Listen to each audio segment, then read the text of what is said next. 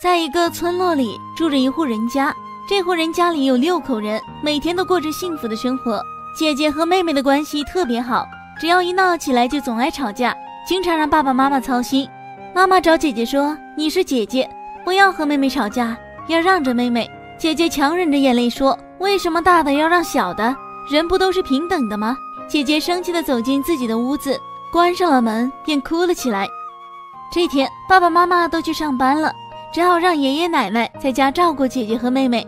到了下午，姐姐和妹妹都放学回来了，姐姐正在吃着饭，而妹妹却无缘无故地跑过来打了姐姐2下。姐姐很生气，也轻轻地打了妹妹1下，而妹妹却大哭了起来。爷爷奶奶看见妹妹哭了，只好走了过来，便说道，姐姐，你都这么大了还打妹妹，你快给妹妹道歉。姐姐说，我不，明明是她先欺负我的。姐姐把碗一放，从家里跑了出去。姐姐来到了外婆家，便在外婆家里住了下来，不打算回家了。日子就这样过去了几天，妹妹每天都会一个人去上学，放学回家也是一个人。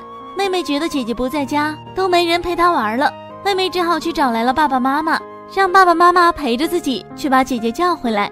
妹妹和爸爸妈妈一起来到了外婆家，他们见到了姐姐。妹妹对姐姐说，姐姐，跟我回家好不好？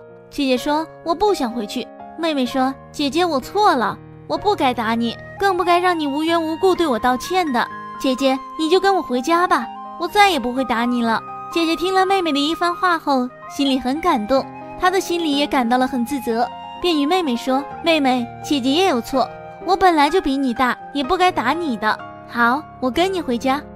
这时姐姐与妹妹俩的关系又完好如初了，只好一起手拉着手的回家了。